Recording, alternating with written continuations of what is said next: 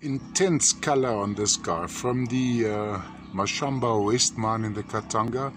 We have a lighter pink cobalt and calcite crystal sitting there, and then this lovely vug across here, almost an electric pink going across, matrix of a pretty solid dolomite. So if you have it lying flat on a turntable, you'd have this effect. Actually, the still pictures make the pink look almost synthetic, but it's this rich dark electric pink.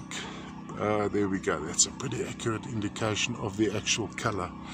All the way from the Mashamba West mine in the Katanga, almost a palm-sized specimen. And this material sits in vugs, so you'd have a dolomite, and then you'd have cavities in the dolomite which have been filled with the cobalt and calcites. You'll find here, so this would have been in a vug, and the lid would have been stuck onto this matrix over here.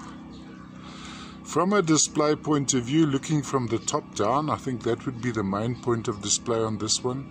We'd have this effect. And of course you could zoom in on sections like this, as is pretty aesthetic. Under magnification, absolute magazine quality.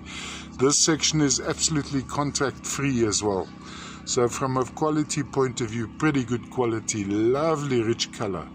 Royal electric pink, all the way from Mashamba West in the Katanga.